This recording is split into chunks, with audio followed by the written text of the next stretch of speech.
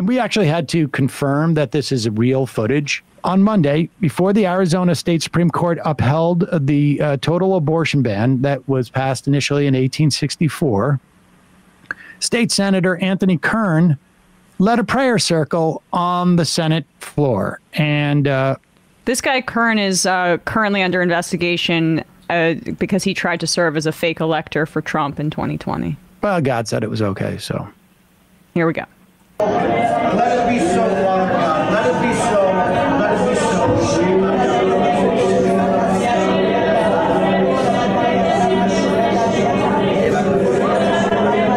Lord, right now we just release the presence of the Lord in the Senate chamber. We just release the hovering glory of God Almighty in the Senate chamber. We just pray right now, Lord God, over every desk. Now, if you couldn't make out what they were saying, it was because they're speaking in tongues. And look, I don't. It wasn't Arabic? They aren't trying to impose Sharia law on all of us? That's right. Because I've been told that that's the thing that we should be very concerned about. That kind of dogmatic religion when they were on their knees, women. bowing back and forth, were they facing Mecca? Because if they were, that should be, we should outlaw that. If they weren't, then we should let them continue to do that on the seal of the state of Arizona in the middle of the Senate floor. Nut jobs. I mean, look, I don't begrudge people want to do prayer circles. In fact, I was at a job once on a sitcom where we had prayer circle before each show. I thought it was it was interesting. Praying that we are really funny. I just thought like, well, maybe there's some other things, God may be busy, but aside from that, you couldn't have a better manifestation of where the impetus for such a law comes from. And this is at the heart of the Republican Party. 40% of Republican voters are self-identified, at least evangelicals. I think it could even be more. These are the ones who are dictating what the Republican Party is and does. And again, I have no problem with people, if whatever they want to believe, that's fine.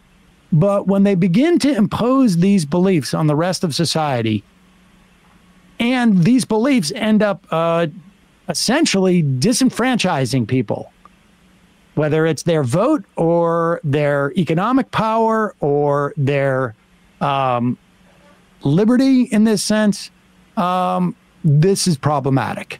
And I should say, not just imposing on their liberty, but imposing on their liberty not for the benefit of society, but for according to their religious principles.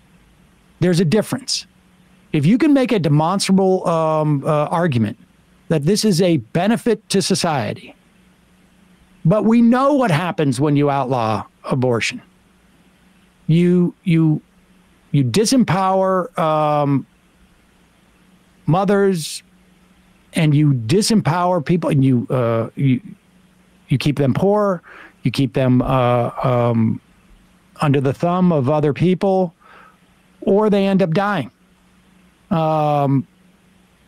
because they seek an abortion somewhere else. We know the implications of this. Yeah. It's also technically, especially what they were doing there, praying on the seal of the state of Arizona's logo or whatever.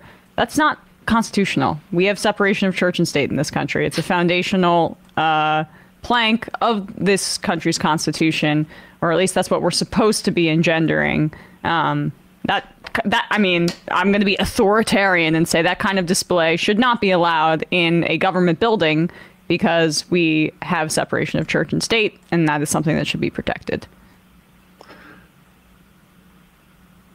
Here is, and I know this guy. This is amazing. Like the Republicans are so aware that they have caught the car, and they came up on that car too fast, and their face is smashing into the back of that car because the American public is not with them. They have deluded themselves for years that the American public was against abortion rights. And now that they have opened up the Pandora's box. Even when Donald Trump goes out 2 days ago and tries to split the baby by saying, well, States' it is rights. what it is, and people can decide what they want. In Arizona, the people of 1864 have decided what the people in 2024 want in terms of rights for abortion. But nevertheless, even when you make it a popular decision, even when you put this up to a vote, you're denying the fundamental rights of about half the population. But you've got to slough it off in some way. Here is Mark Simone. And I remember this dude from back in, I don't know if he's still on WABC, but he will say just about anything. And here he is on Larry Kudlow's show. And this is sort of like akin to the Ben Shapiro, like, well, if you can't get flood insurance for your home on the coast, just sell it to somebody. This is sort of like has that same quality. Here it is. I mean, this is tricky business. How does this play out? It hurts Trump for a few days, and then people start to realize this is not the worst thing in the world. He may come out. He'll come out against us. Oh, no, maybe he won't. But remember, his point was the legislature, Mark. He didn't mention the courts. So this is tricky. State Supreme Court, does that qualify as a state decision? Yeah, that's what it is to be pro-choice. Yeah. The states can decide. If you had to travel to another state to get an abortion, it's not the worst thing in the world. Hopefully, this is a very rare occurrence in your life. Once in your life, maybe you would do it. Buying a bus ticket to go somewhere to get it is not the worst thing in the world. To your point. I mean the liberals are always told they're out of touch with the common man. I've seen maps. The state of Texas is pretty large. The center of the country has a lot of land, and it's not really easy to go state to state in the same way it would be like from going from Massachusetts to Rhode Island or something like that. I mean, this is a cumbersome process, especially when anti-abortion legislation is concentrated in red states. So it could be a very long journey to getting to another state by bus. Which is also a financial issue. Of course, exactly. I mean, that's the point. Is that it's cumbersome, but the fact is that under the paid leave bill that does not exist in any of these states, and aside from the fact that who knows, hundreds of dollars, $700. I mean, in terms of paying for an abortion, and then for a hotel room, and for bus fare, and then the days of work that you can't miss. I mean, this is, again, will rich people be able to go get an abortion if they live in Arizona? Yes, they will. Mm-hmm. Will your average person who doesn't have $400 worth of savings in the bank account be able to get one? No, that won't happen. I mean, he's completely out of touch. But the idea that this is pro-choice, it's not pro-choice. This is not pro-choice, but they are so terrified of the American public paying attention to this issue that you've got to slough it off. It's fascinating. It's fascinating. And here is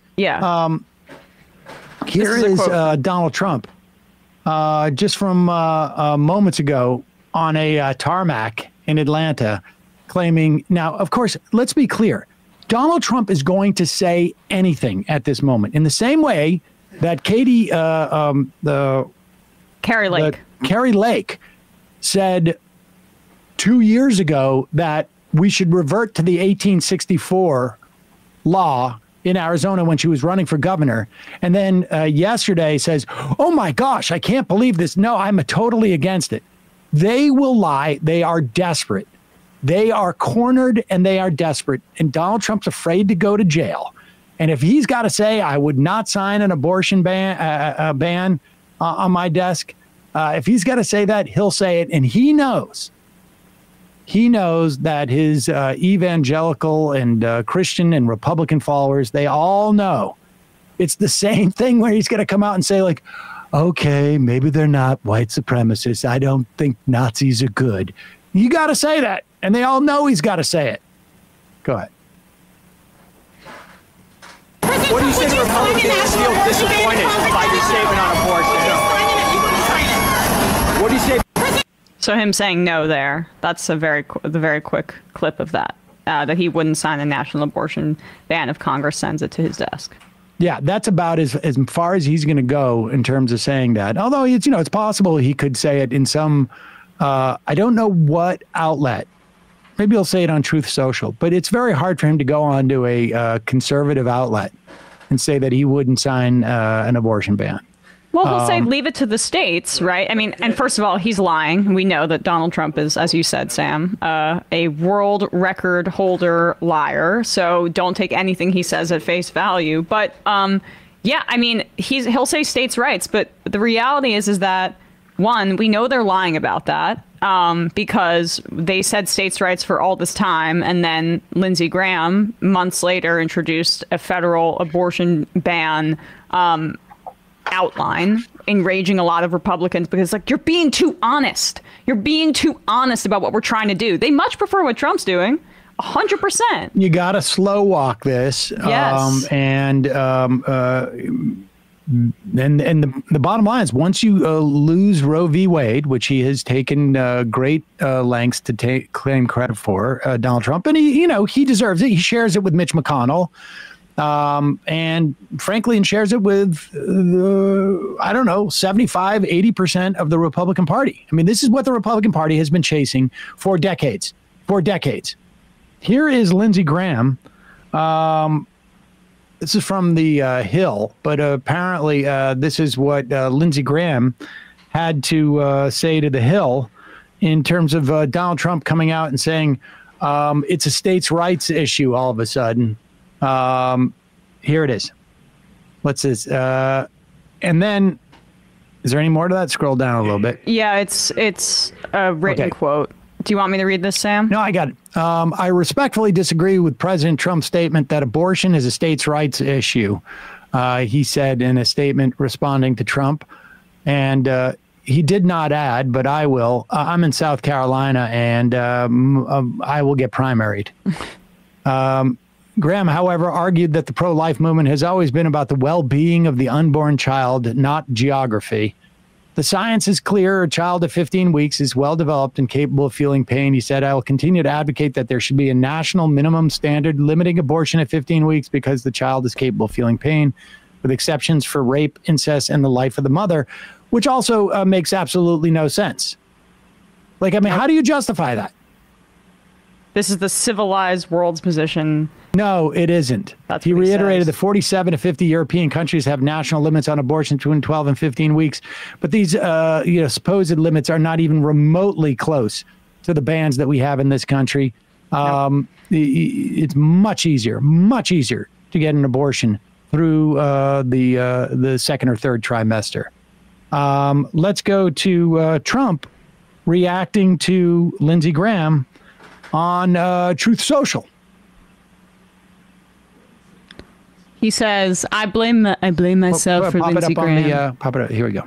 Because the only reason he won the great state of South Carolina is because I endorsed him. People forget that Lindsey Graham ran for president in 2016. And Trump gave out his cell phone number.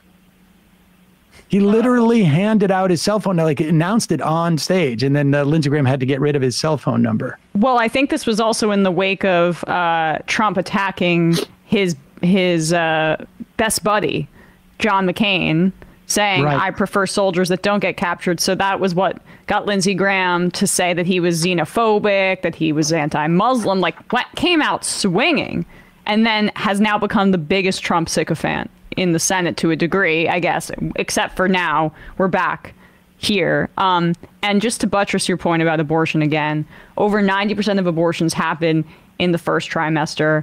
98.7% of abortions are performed during the first 20 weeks.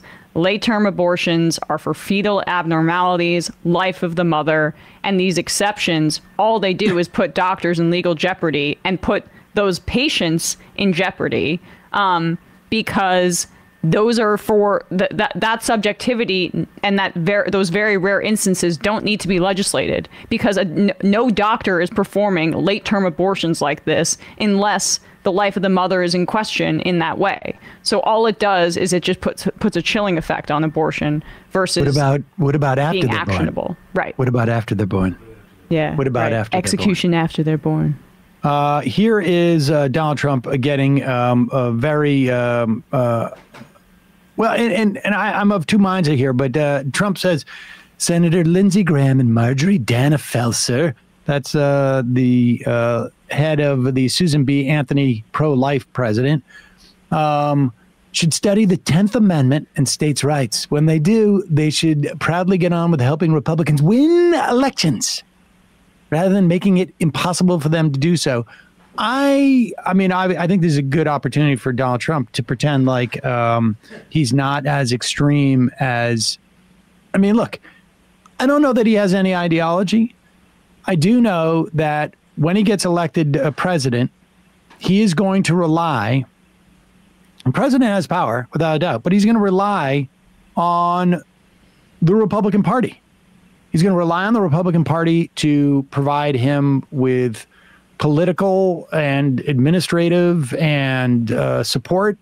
And the Republican Party is going to demand this. If they have the Senate and the House, and I'm quite convinced that if they have 52 senators, they will get rid of the filibuster.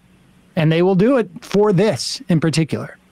They will do it for every single individual thing that they want to get rid of the filibuster for. And Donald Trump will sign that bill.